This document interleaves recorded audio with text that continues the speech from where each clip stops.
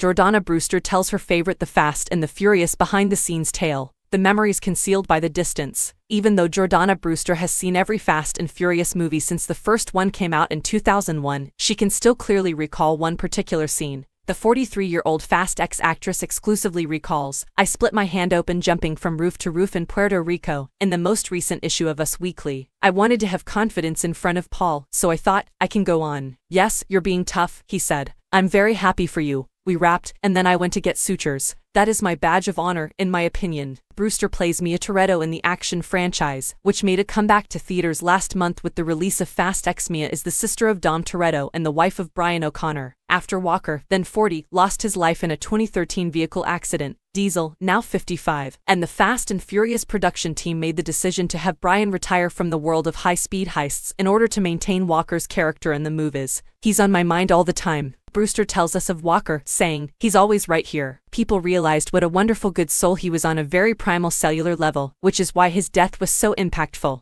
Meadow Walker, the late actor's 15-year-old daughter, made a cameo appearance in the most recent movie in remembrance of her father. The 24-year-old model, whose mother is Rebecca Soteros, made an appearance as a flight attendant who gives a few bottles of alcohol to John Cena's character Jacob Toretto. Brewster tells us, her cameo is a small reflection of what a huge part Meadow is in all of our lives. She and Paul share a great deal of characteristics. I'm incredibly proud of her.